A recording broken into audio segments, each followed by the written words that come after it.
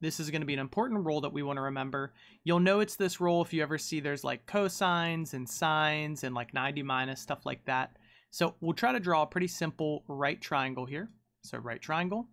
We'll give this two main angles we want to focus on. Let's call this A and B. And we'll always give it two pretty easy angles because, again, if this is already 90, we know A and B have to add up to 90, complementary. We'll say A is 30, and we'll say B is 60.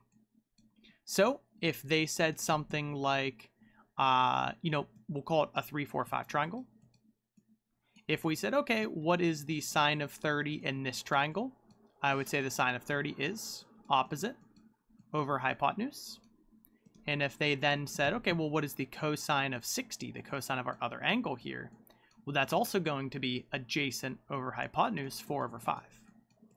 So our main thing here is if you're ever taking the sine and cosine of two angles that add up to 90 degrees, those are always going to be the same, right? So another way to put it is like the sine of an angle and the cosine of 90 minus that angle, because that adds up to 90, those are always going to be equal, and vice versa. Cosine of an angle is going to be equal to the sine of 90 minus that angle.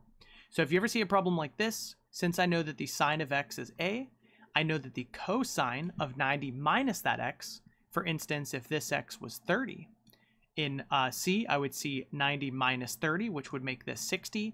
And we just showed in our example that these are going to be equal to each other. It's just going to be C here.